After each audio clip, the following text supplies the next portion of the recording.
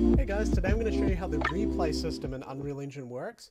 It works thanks to this system, basically the demo net driver, along with these things called streamers.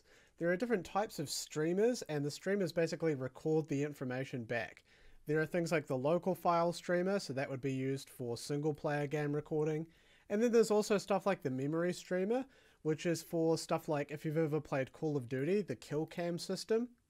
And then there's the HTTP streamer as well, which lets you send the replays over the internet. So today we're just going to use the replay system to record some gameplay and then play it back. This video is sponsored by the Unreal Engine C++ survival game course. In the course I show you how to make an online open world survival game from scratch in C++ and host it on Steam so you can play it with other people. I show you how to do everything from installing the tools to creating an inventory system, equipable clothing, weapons and vehicles, and tons of other stuff. The course comes with over $1,000 in assets alone, and you can get it now on my Patreon for $25.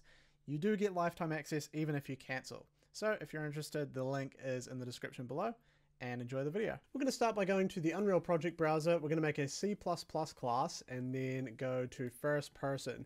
You could technically do this with Blueprint, although it's better exposed to C++ for sure.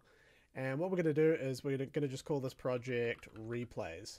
So the first thing to mention is that this whole system works thanks to this thing called the demo net driver. It's basically a fake net driver, and its only purpose is for recording traffic.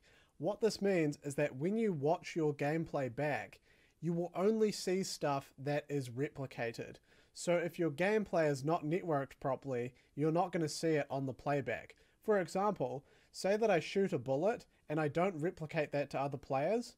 When I watch the replay, I won't actually see the bullet be shot. So it's important that anything you want to show up on the replay needs to be networked.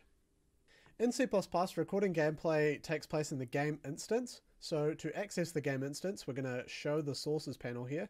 Go to C++ classes, and then go to new C++ class. We're then going to search for the game instance class, select it, and I'm going to call this replay game instance. And then we'll click on create class.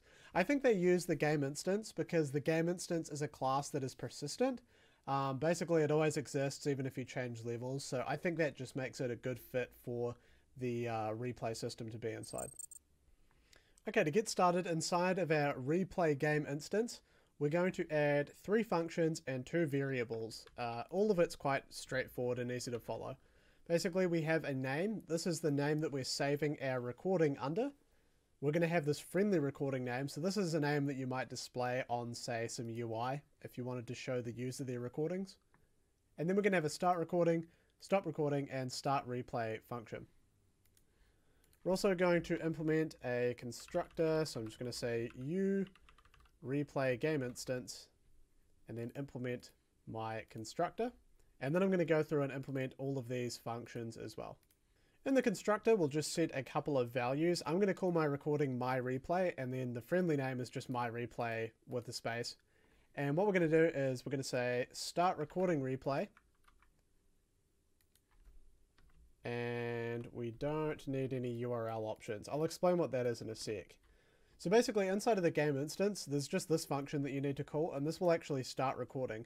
This is not exposed to blueprints, so you need to call this from C++. And start replay is another function, basically just play replay. It's the same thing, it's just inside of the game instance. And then we have this stop recording replay function as well. Now I'm going to show you, there's actually these URL options that you can pass in as well. And an example of where you might want to use these is to change the streamer. So as we went over before, there's plenty of different types of streamers. And if you wanted to use a different type of streamer, then you could, for example, say URL options, and then you want to set the replay streamer override to whatever streamer you want to use. And then you could go ahead and pass that in as a URL option. And now it's going to use a different streamer. Personally, I haven't played around with the different streamers because they're not very well supported. But if you just leave it as the default streamer is the local file streamer. So it's just going to save the recording to your local hard drive on your computer. We're going to go ahead and run a local Windows debugger, and then we'll see if this code works. So let's hook up our recording functions now. I'm going to go to first person CPP, open up my character blueprint, And then I'm just going to type 1, 2, and 3. So I'm going to say that when you press 1, we want to actually start recording. You will need to get the game instance and then cast it to our replay game instance that we created. And then from there we have our start recording function. Next we're going to do the same for stopping recording, so we're just going to drag out and type stop recording. And then lastly, pressing the 3 key on your keyboard is going to actually play back that recording that we just took. So we're going to connect this up here, and this time we're just going to start the replay. Now, this is not going to work unless we tell Unreal Engine that we actually want to use this new game instance that we have created. So to do that, we're going to go to Edit, Project Settings, All Settings, and then if you search for Instance, there's this Game Instance class, and we want to just change it to that custom one that we made. Let's make sure that we can see projectiles in the recording. To do this, we're going to open up First Person Projectile. We're going to go to the Replicate Movement option, turn that on, and we're going to turn the Replicates option on as well. And basically I'm just going to play the game. I'm going to press 1 on my keyboard. I'm going to shoot a bunch of times. And just run around. And now I'm going to press 2 to stop recording. And I'm going to press 3 to play my recording back.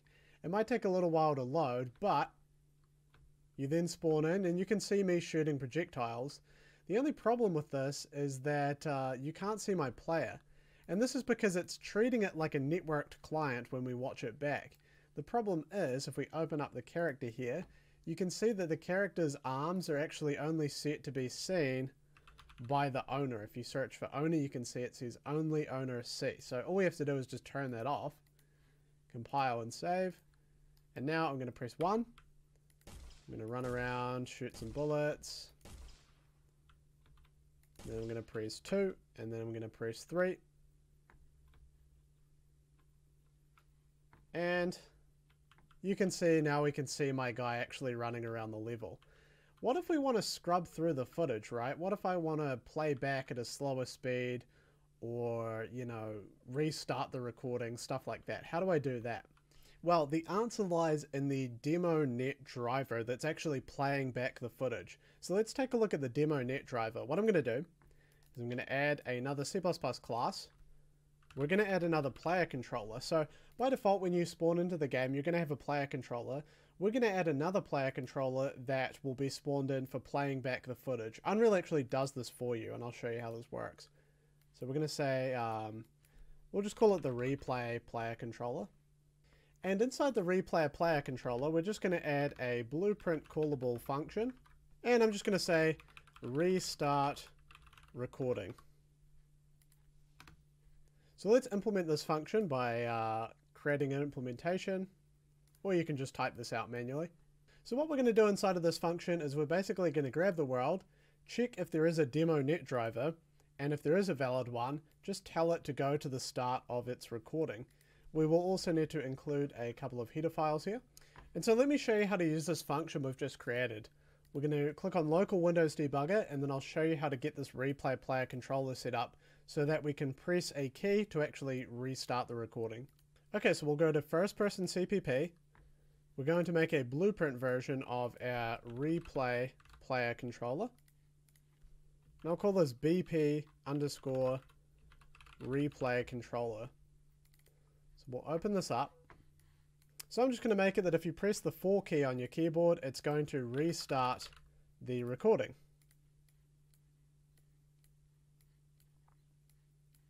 To tell Unreal Engine to use our replay controller, we need to make a new game mode. So just search for game mode and then click on your replays game mode.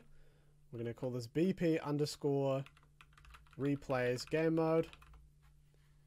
And then inside of it, there's actually this option here, replay spectator player controller class. Just go ahead and select our BP replay controller. And then in the world settings, which you can go to Windows World Settings to show, go to Game Mode Override and then go BP Replays Game Mode. Now I'm going to jump into the game. I'm going to press 1 to start recording, and I'll run around and shoot a bunch of balls. I'm then going to press 2 to stop recording, and then I'm going to press 3 to watch the recording back. This is loading a separate level that the recording actually plays inside. So if you ever want to exit the recording, all you need to do is load the level up that you want to go to. So now I can press 4 on my keyboard and you can see that the recording actually restarts from scratch. I'm watching myself run around the level and shoot balls. And I can press 4 at any time and I can totally just scrub through the footage. The cool thing about that go to time in seconds function as well is that you can go anywhere in the recording. If you want to skip to the end of the recording, you could technically do that as well. Or you could scrub through the footage using some UI as well. And there you have it. That's how to use the recording system in C++ with Unreal Engine. Sorry for the short video, guys. I was a little bit strapped for time, but I wanted to put some sort of video out. So anyways, thank you for watching, and I'll see you in the next one.